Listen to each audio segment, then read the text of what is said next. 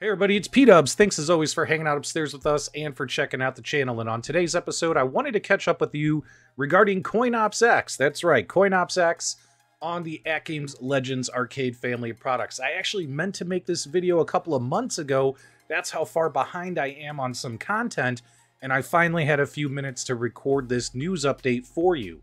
When it comes to CoinOpsX or CoinOpsX version 5.0, which is a community build that was built out there by the fans of Sauce, the chefs of Sauce, a community of gamers who put together these wonderful little builds with games on them on your thumb drive that you can plug in and play on the AtGames Legends arcade family of products via the third-party application CoinOpsX. And with this particular application, AtGames, in one of their recent firmware updates, I put out a video about 3 months ago saying, hey guys, if you're on firmware 5.64.0, which is the latest version of the firmware, some of your games are going to have issues. Some of the games on those builds no longer, like for instance, the spinners wouldn't work, high score saving wouldn't work, a lot of games wouldn't load, a lot of games would crash, etc., etc., etc.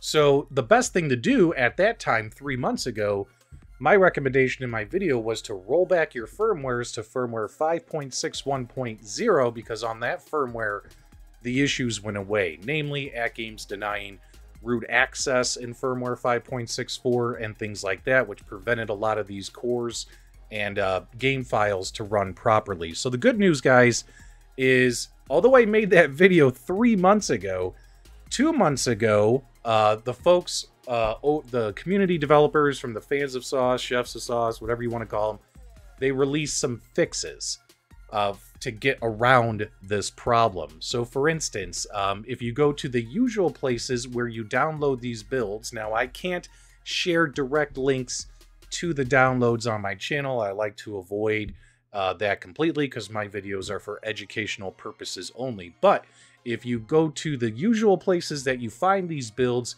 you'll notice about 2 months ago, they released a fix patch.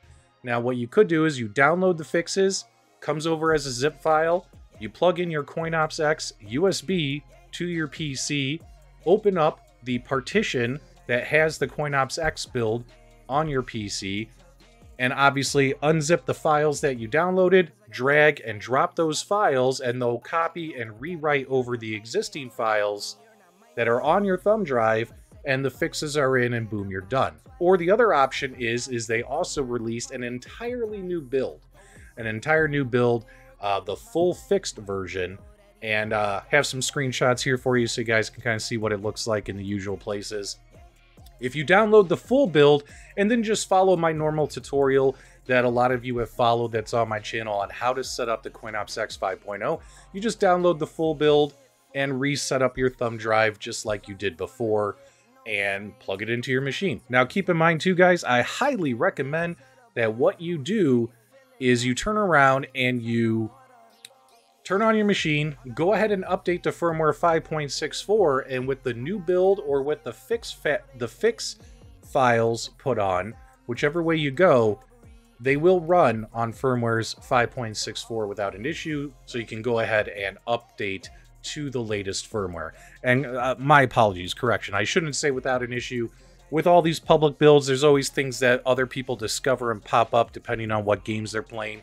There might be some small issues here and there, but nothing too crazy that I've heard myself to prevent me from playing these games. I myself did this update, and what I did is I downloaded the full build and just reset up everything from scratch. But then again, just doing the fix files is a faster way to get yourself up and running. So the good news is you can be confident enough to update your AtGames Legends arcade family products to firmware 5.64.0 or higher, and using the CoinOpsX 5.0 build. And keep in mind, this is just for the CoinOpsX 5.0 build. This doesn't have to deal with the Whopper vertical build or other builds that are out there.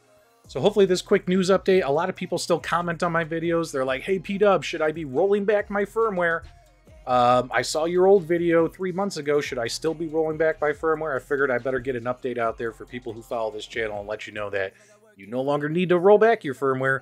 You can go ahead and update your firmware and just download the fixes or the new builds from the usual places that you got them from and get yourself up and running on the latest firmwares.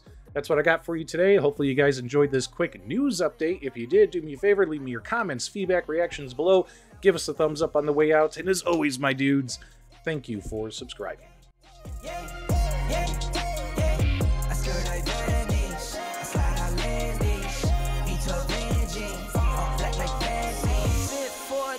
That's for sure though.